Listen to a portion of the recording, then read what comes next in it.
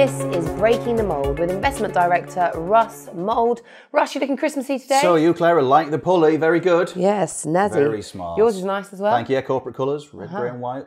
Russ, apart from the Christmas jumper, what is the Christmas fuss? Okay, well, I'm sorry to have to tell you all, this is the last Breaking Mould of the year, so I thought we'd quickly look at what's caused the fuss throughout 2014, see if there are any lessons we can learn for the 12 months ahead, especially as, let's face it, December's proven to be a bit of a tricky month, ending on a sour note, oil price slide, renewed market volatility. Well, that sounds like a plan. So what are the trends that really leap out from 2014's Well, there's an old market saying, which is, a bad stock in a good sector will tend to outperform a good stock in a bad sector. Now think about that one. So it's worth looking at which areas did well and which did badly last year, and also to show which are showing a little bit of momentum and those which are tailing off quite badly. Okay, so which areas did the best? Okay, well, the following charts, 4 of them, all come from our good friends at Shares magazine. Now, every week they track the 39 areas that make up the FTSE All Share and rank them according to their performance. 1's the best, 39's the worst, and then we have a look at what the trend, or they have a look at what the trends are. Now, the first graphic behind us shows the best 5 performers, pretty much that way all the way through the year,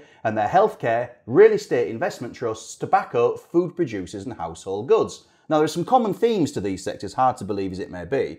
There's generally a decent yield on offer, there's been some takeover activity, particularly in healthcare, and they've all got a bit of a defensive angle to them, as if to suggest some investors are involved in equities almost out of default rather than conviction, perhaps in search of that lovely income we've talked about all year.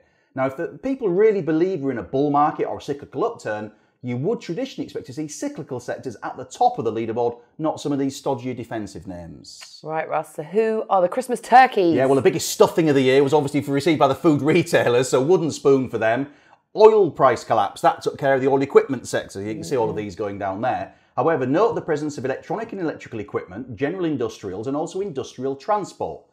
Again, cyclicals very much losing out here. Market perhaps isn't convinced by the strength of the economic recovery and is happier playing it a bit safer. Okay, well, so those first 2 charts cover the whole year. But what's happened since St Leger's Day in September when the markets traditionally return from the summer? And generally a bit perky, yeah. So let's have a look. I mean, again, you see a distinct shift here. I mean, we've got this one shows the ones who've lost the most momentum, lost the most ranking. Actually, it's pharmaceuticals is one it's only gone from 2 to 6. So let's not panic. And I guess that's because the bids for AstraZeneca and Shire went cool. Now, the other turkeys, however, they're a different story.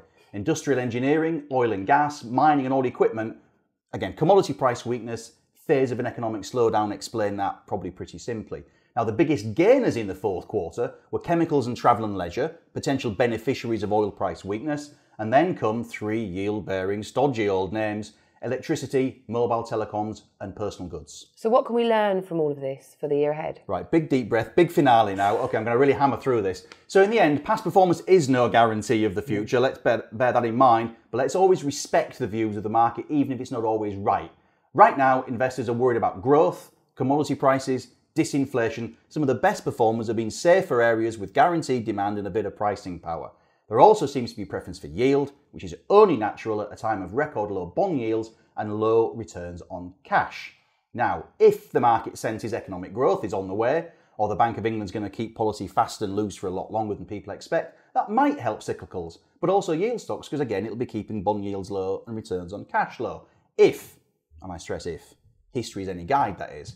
Now, should we stay mired in a low growth environment, defensives in yield may rule the roost, again, if history is any guide, but the combination of uncertainty over, and this is the big finale, Bank of England's next move, electoral uncertainty given the election in May, spotty growth, negligible inflation, depressed returns on cash, we're going to have a really exciting 2015, just as we did 2014, even if the net result this year was, let's face it, a down year for the market. Okay, thank you, Russ. Pleasure. And thank you, of course, for joining us. We wish you a Merry Christmas and, of course, a Happy New Year, and we'll see you in 2015. Thank you. Now, Bye. Where's that mistletoe?